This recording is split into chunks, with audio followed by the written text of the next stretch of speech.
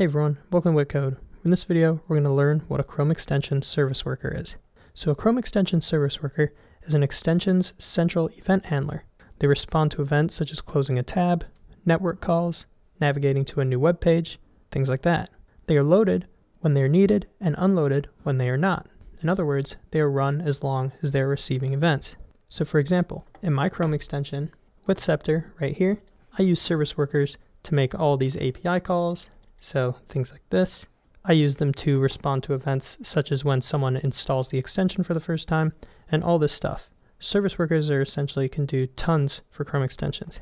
However, it's important to note that service workers are run in a worker context, which means they cannot access the DOM. In fact, service workers run on their own thread, so they won't block the main thread that does interact with the DOM. And because of this, service workers perform non-blocking operations and are completely asynchronous. And so because of their asynchronous nature, this is also why I would use them in my Chrome extension, for example, to capture network requests. So say you go to wittcode.com.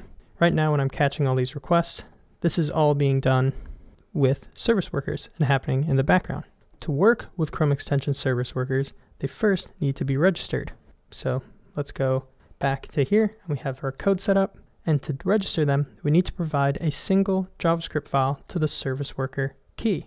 So in our manifest.json file, we have background, and then we just need to provide a JavaScript file to service worker.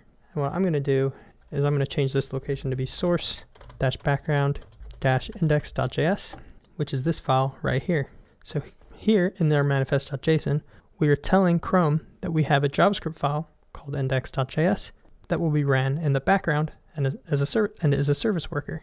But next, let's talk about the service worker lifecycle.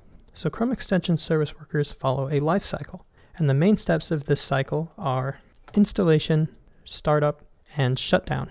And it is useful to know these events as we can tap into them and perform tasks at the appropriate time. For example, during the installation stage, the onInstalled event is fired.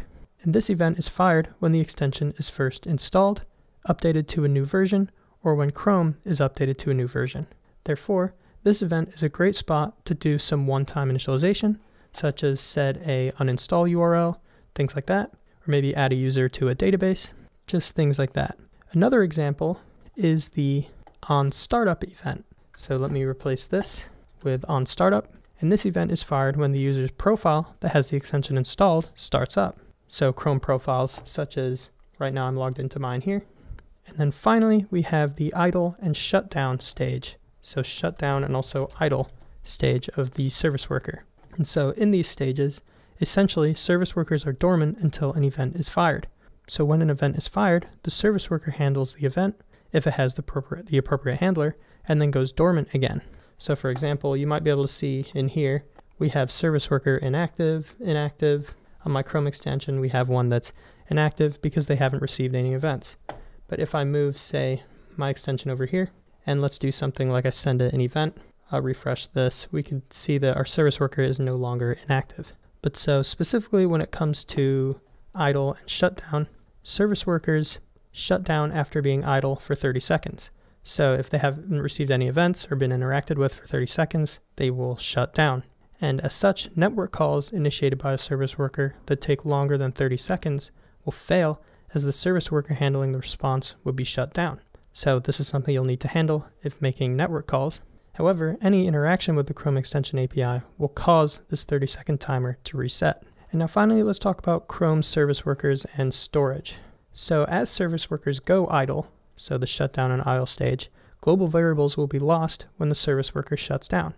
So say we have like a count variable right here, equal to 0, and then we have like an interval or something like that that increases the count. Because this is a global variable, and eventually our Chrome extension service worker will shut down, we will lose this state. So because of this, it's never a good idea to use the global namespace of a service worker for storage, just kind of like it is in any application really. Instead, Chrome provides us with APIs, such as the Chrome Storage API, which we'd have to add more permissions, but it's something like chrome.storage. We have local session, things like that. I'll probably make a new video on that, but that's just something to note. But that's just what I wanted to show you about Chrome extension service workers. If you like this video, please consider downloading my Chrome extension called WittScepter, link in the description. Leave me a good review. But besides that, thank you for liking and subscribing, and I hope to see you in the next one. Have a good one.